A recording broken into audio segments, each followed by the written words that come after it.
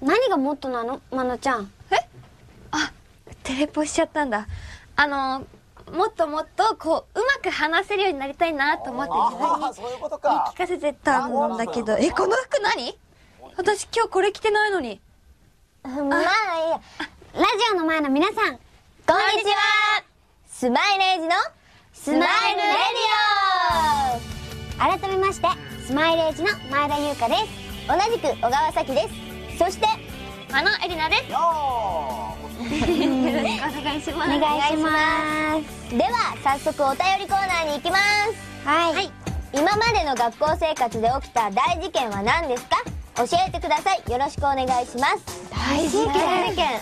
小学校の時に全校集会で2回表彰されました。おー、すごい。みんなの前で？はい、習字で。習字？じゃんじゃかじゃーん。ゆかりんなんていう文字書いたの？作文？作文？習字だよ、習字。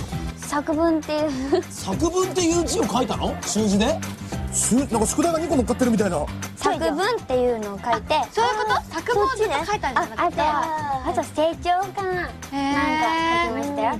多分こう学校生活で大事件はいっぱいあると思うんですけど、すぐ忘れちゃうからもう忘れました。多分でもあったと思います、なんかは。じゃあまなちゃん、国営県に行ってる時にこう所長のメガネをこうえいってやってこう曲げようとしたんです。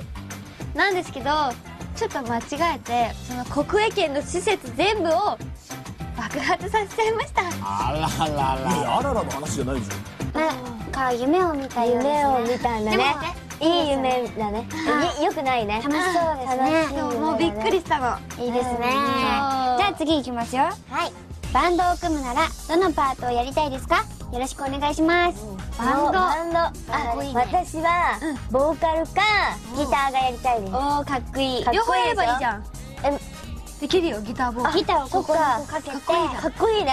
かっこいい。なんかさこうさ、みんなついてきてるかみたいなさ、後ろなんかいい感じでしょ？いいですね。いいでしょ？私はドラムがやりたいです。おお、なんで？理由はかっこいいからです。ちっちゃんでやってみて。エアつっちゃんつっちゃんつっちゃん。そういう猿のおもちゃ見たことあるわ。ねまなちゃん。私はですね、ちょっと初めて言うんですけど、実は16歳の時に友達とね、私も友達いるんですよ、いつも一人いるけど、の友達と一緒にバンドを組もうって話になって、これほんとね2ヶ月だけドラムをやってたんです。すごいじゃないですか。これほんとよ、ほんとで。だけどお家で練習できないじゃない。だからやめちゃった。だからちょっとまたやりたいなって。次、じゃあまなさん。あ、やばい、待ち合わせしたんだ。お疲れ様でした。バイバイ。